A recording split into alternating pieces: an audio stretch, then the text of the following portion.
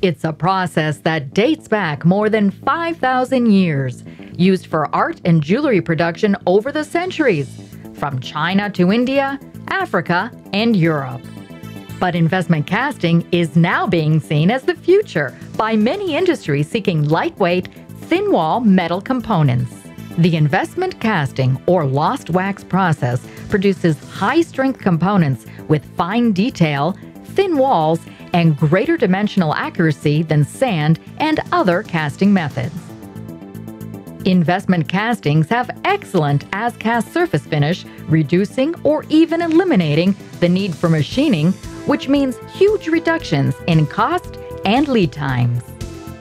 Investment casting was used primarily by artists until the development of the jet turbine engine at the end of World War II. Since that time, it's become an enabling technology in today's top industries, such as aerospace and defense, power generation, automotive, oil and gas, space exploration, medical and orthopedics, agriculture, construction, marine, and more.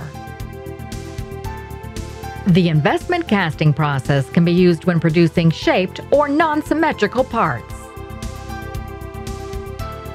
Smaller parts with fine details, parts that have internal structures, as well as tight tolerances and thin walls.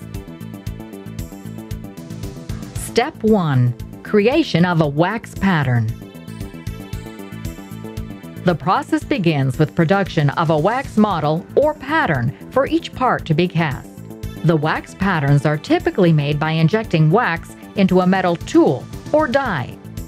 But since the early 90s, Barron Industries has also produced patterns utilizing 3D printing technology. Today, Barron can produce rapid prototype castings from most 3D printed materials and deliver a finished machine casting in as little as 10 days. Step 2. Wax tree assembly. Because it is uneconomical to make small parts one at a time, wax patterns are typically attached to a wax tree or sprue. The wax between the patterns and the sprue are called gates. These solid wax branches also guide molten metal in the casting operation to form each final product. Larger items can be cast on their own. Step 3. Creating the shell. To begin creating the shell, the wax tree is dipped into a ceramic bath or slurry. Taking advantage of Barron's 6-axis dipping robot ensures consistency and uniformity of shell production in intricate and complex parts. After dipping, fine sand or stucco is applied to the wet surface. The mold is allowed to dry, and the process is repeated a number of times, resulting in a layered ceramic mold capable of withstanding the stresses of the casting process. Step 4. De-wax and burnout. Before pouring metal into the mold, the wax is removed using a flash fire oven. This melts and burns out the wax, leaving you with an empty mold and ready for the next step. Step 5. Pouring of ferrous and non-ferrous metals. Before the metal is poured into the ceramic mold or shell, the mold is preheated to a specific temperature to prevent the molten alloy from solidifying before the entire mold is filled. Alloy is melted in a ceramic crucible using a process known as induction and electric resistance melting. A high-frequency electric current creates a magnetic field around the alloy, generating electric fields inside the metal. When the alloy reaches its specified temperature, it is poured into the mold, and the mold is allowed to cool.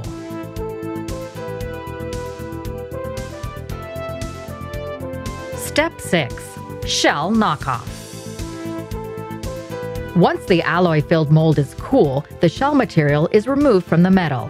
This is typically done using a hammer or high-pressure water blast.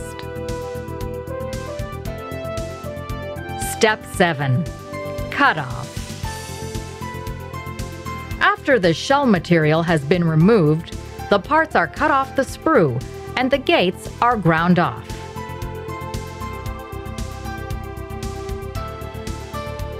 Step 8. Finished castings. Investment castings can be finished using a number of means, including vibratory media finishing, belting or hand grinding, or polishing. Using a ceramic mold, the lost wax process produces a smooth finish, averaging a 125 RA surface finish as cast and a 5/1000th of an inch per inch tolerance for the majority of applications. Depending on the application, investment castings can be used in their net shape or undergo machining for precision mating surfaces. It is normal for investment castings to cost more than castings produced using other, less precise methods, such as sand casting. However, the benefits achieved using the investment casting process, including intricacy, reliability, reproducibility, and surface finish, more than make up for the difference in cost. Barron can also perform any required machining using the highest quality equipment, including Makino, Moriseki, and Mazak.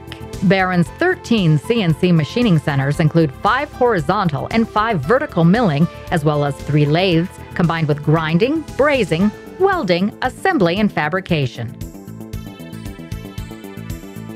Barron is an expert in the challenging machining of alloys such as 17.4 pH stainless steel, 9010 copper, armor steel, cobalt, nickel, and S7 tool steel.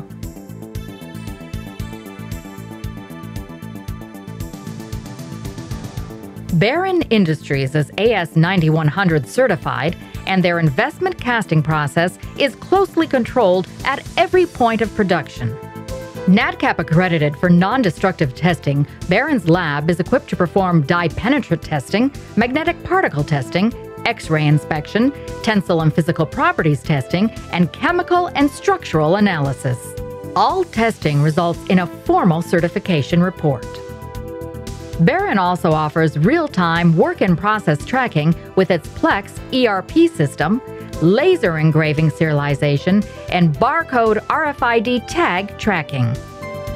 All of Barron's manufactured components are inspected, marked if required, packaged, and shipped around the globe.